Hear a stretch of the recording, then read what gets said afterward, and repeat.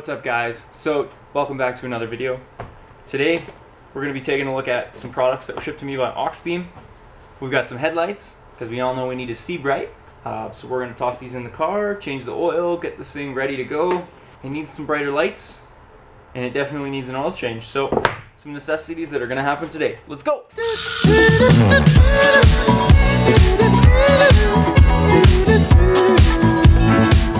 So step one here, get the heater going because it's cold. Step two, which is really step one, is get the car jacked up. So I'm going to do that.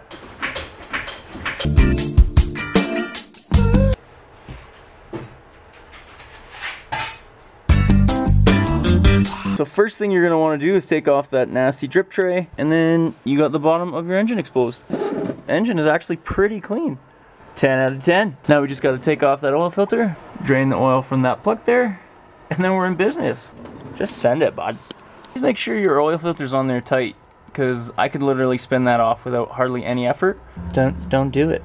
Just tighten it up. Alright, so we're draining out the old oil. And we got ourselves a magnetic oil plug in this bad boy. That'll focus. Not a whole bunch of shavings, just a little skiff, so thumbs up. You're gonna let that all pour out, and then obviously it'll stop dripping. You're gonna go ahead and replace your oil filter. So we're gonna go ahead and toss that magnetic plug in, that's right there. And then we'll fill from the top, and then we should be able to access the fog lights quite easily from back there. And then do the headlights up here, and we'll be good. Alright, so you're going to go ahead and start filling up your oil. I'm using Quaker State 5W30 full synthetic. The owner's manual recommends, I believe, 5 quart.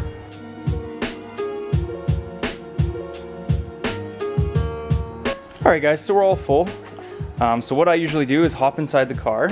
And now what you're going to do is basically pretend like you're going to start the car. So put it into ignition. You're going to want to put your foot on the gas pedal all the way, foot on the clutch, and crank it over. Notice how it doesn't start? That's because you're telling the vehicle to basically shut off the injectors with your foot all the way on the gas pedal. So that's essentially going to let you build a little bit of oil pressure, kind of get some oil moving around in there. Because obviously you've drained it all out. There's none in the oil filter, none in the galleys. So I like to do that before I start it, just a nice little quick precaution. Now we're gonna start it. So same deal, except don't push the gas pedal all the way down. And there we go. We've got oil pressure, so that's a good sign. Now we're gonna go check for leaks. So after checking underneath the car, letting the oil build pressure, I've determined that there's no leaks, we can go ahead and shut it off and work on some other stuff. Next step, I want to replace the low beam bulbs in the headlights. So I'm gonna go ahead and pull this off, which my car didn't actually come with any bolts in there, so I can actually just kind of like wiggle it out. And I already have some high beams from AUXBEAM. We got to get to the low beam, so I'm going to try and wedge my hand in there, pull this cap off, and now we can have access to it. It's the same on this side. You might just have to remove this, just get a little bit of access room. I'm going to go ahead and toss those in and see how I like it. So you're basically just going to twist the bulb in there, plug its pigtail into the stock harness, and it might look like it's not going to fit, but the cap actually fits right over it with no issues. So that was one thing I was worried about.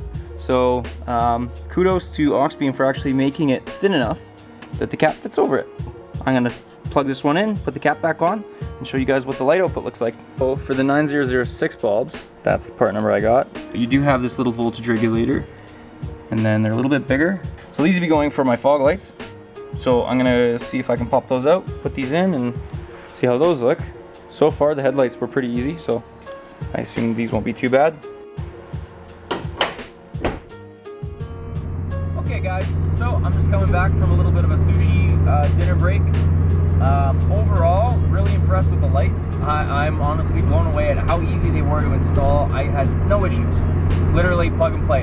And you get the crisp whiteness of an HID for half the price, and the fog lights, they change color. They go from yellow and blue. Like, I couldn't believe it. I didn't even know that they were alternating. I thought there was either a switch that you had to toggle, but by literally just turning the power off and turning it back on, they change color. Big ups to AUXBEAM for that.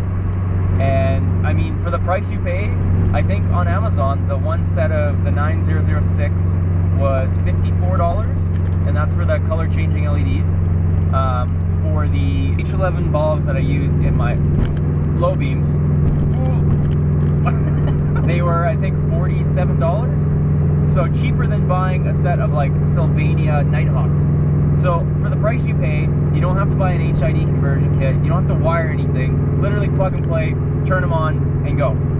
Honestly, guys, you'd be stupid not to buy these for your car. I was skeptical at first because I've never ran LEDs like this. I've only ever gone to the HID kits. Way easier than an HID install, and the price can't be beat. Check out AUXBEAM. There'll be a link below in the description for the products I used and to their store on Amazon. Definitely give this video a like if you enjoyed the install and are thinking of picking up some lights. Subscribe to the channel if you want to see more content. Yeah, remember guys, drive your car like you stole it, because I don't know why I don't know.